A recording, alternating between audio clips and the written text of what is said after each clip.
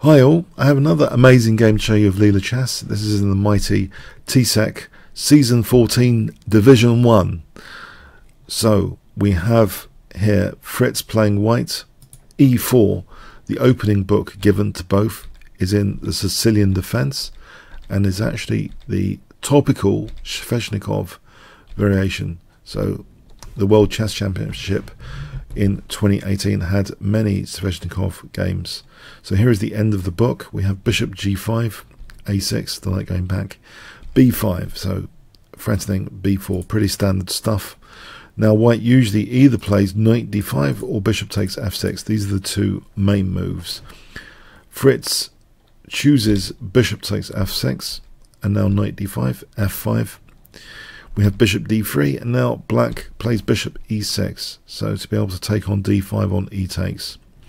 White castles, and now Leela voluntarily gives up the light square bishop, which has been played actually many times before. E takes, knight e7, but there is an element of a pawn sacrifice. If white wants to take on b5, white can here, and white did. Fritz did. Black cannot possibly take this because of the check, and that's crushing. If the knight has to go there, then white is winning the exchange and just a winning position. So that's to be avoided. Black's idea here is the pawn sack. So interesting dynamic already. So black has a potentially nice dark square bishop without a counterpart. Of course white does as well, but within this pawn structure here you can see that the e5 square is handy to black, and knight g6 celebrates that as well as f4.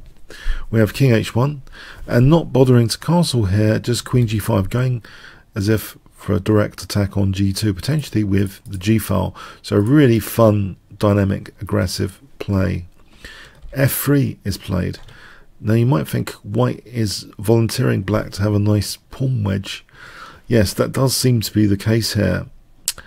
Maybe it wasn't totally essential. Possibly a move like a4 has some influence with things like rook a3 later on the king side. For example, like this might not be such a bad idea to try and defend with the third rank. But there are resources for black like this, and it looks really dangerous, but there are always counter resources, so might be able to get a perpetual check, for example, and this is a fictional variation. But okay, a4 yeah is interesting, but f3, yeah, visually it gives Leela a nice pawn wedge after e3, so protected past pawn and to be supported with f4 sometimes. Bishop d3, bishop e5, we have knight e2, and now f4 here. What was black actually threatening? If we play a move like a4, black might have been threatening bishop takes h2 here, because after king takes knight f4, there's no adequate response for white in this position to defend. In fact, rook g1 fells to queen h4 checkmate, g3 fells to queen h6 check, and then queen h3. White cannot defend g2 easily, and on g takes uses the g file with decisive effect. So white has to be very careful in playing knight e2 to facilitate defensive resources. Now if bishop takes h2 is played, this position is very different with g3 being possible with that knight on e2.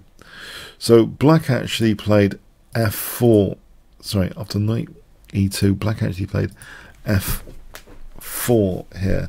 So we have that central pawn wedge. Rook b1, rook g8, c3, knight h4, threatening mate. We have check, and now it's important for the king to not leave d7 unprotected, believe it or not. King e7 is played, keeping control of d7. It makes it very, very different if the king actually goes to f8 here. Very different. For example, rook g1, queen h5. Here, knight f5, there's now queen d7. And white is in a good way to defend here with the queen on d7. in fact, looking at that h3. Another example here, this position, just have a variation of what we've seen. If f takes, then h3. And it's pretty secure for white. White has a big advantage. So this is important to control actually d7. We have rook g1, queen h6. Now we have the threat basically is like to bring the rook in to hit the vulnerable h2. It looks as though h2 is the current Achilles heel of white's position, especially with this kind of central pawn wedge disconnecting the white pieces.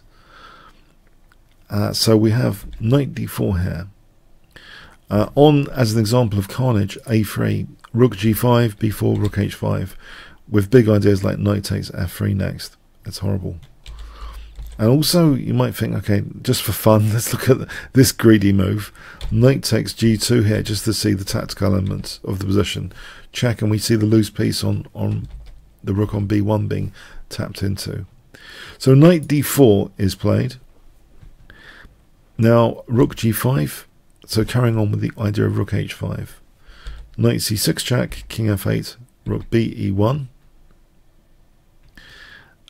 So now we have rook h5, queen c2, being able to defend laterally to knight takes f3 because of g takes would be holding h2. So otherwise this is very dangerous. If white had played knight takes e5 here, knight f5 threatens mate in 1, and for example check, this is hopeless for white because of rook takes h3 mating. And if we look at rook takes e3, this is just desperate stuff. White is in big trouble. So yeah, white has to be very careful. Queen c2, rook e8. We have now, if this is an important move as well, if knight f5 h3, then white can actually defend here with queen h2, and this position is able to defend, in fact, with advantage to white. So rook e8, we have rook gf1, knight f5 now. So rook gf1 made sure this is not a mate threat, but it's pretty terminal anyway. It's really dangerous. It's a mate in 2 threat because of the pawn on e3, controlling the king's escape square. So just bang and then check would be mate. So we have a concession from white, losing the exchange now, h3. White is going down the exchange after check. Yep, losing the exchange. And now bishop f6 with another simple looking idea of playing the bishop into g3 and then maybe sacking on h3 later. c4, this does weaken b2 and the diagonal. Queen g7, which seems to be taking time out to win the b2 pawn. It does eye g3 as well though. King h1. So on b3 here, defending b2, bishop h4, this position is dangerous. White simply threatens queen g3 and rook h3. For example, a4, queen g3 with the threat of rook takes h3 check, and that will be mating. So big threats here. So white plays king h1, letting black nab, seemingly irrelevant actually, queenside pawn, seemingly. It does distract a defensive resource away to b1 though. Bishop bounces back, and then we have bishop h4, and the bishop bounces back again. Strange episode here. Commercial break before major operations. If bishop had gone to g3 here, queen c3, for example, this position is okay. It's black's got a nice advantage. So we have bishop f6, bishop d3, bishop h4, bishop e2, and now queen h6. And again, there's ideas of bishop g3 and rook takes h3. This is really dangerous stuff. White commits to g4.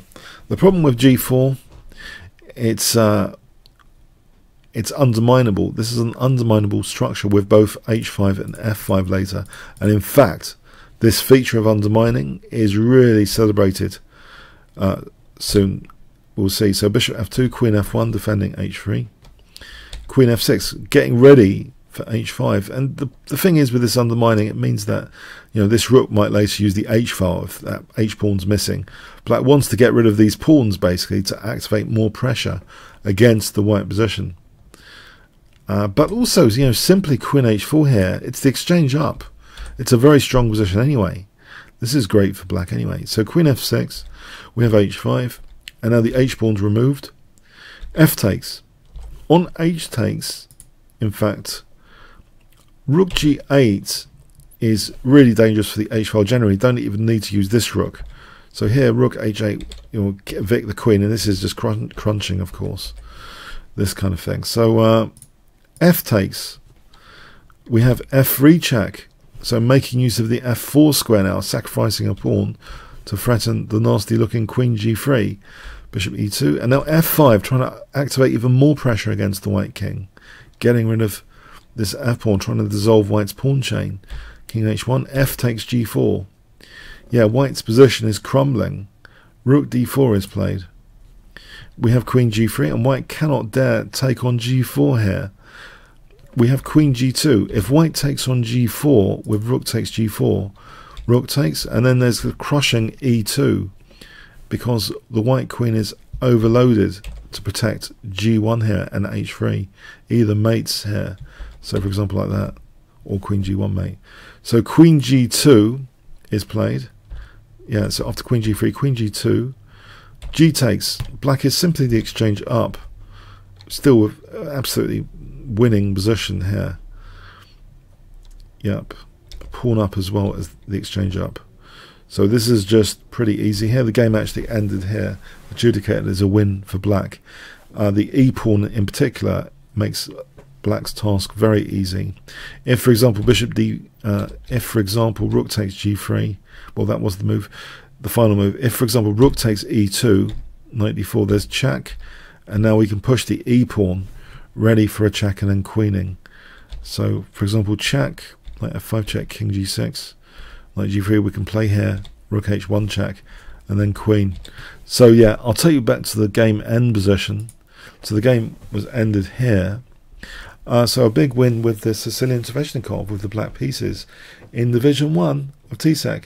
You'd normally think, well I would, that the Sicilian Sveshnikov is a very tactical opening, ideal for classical,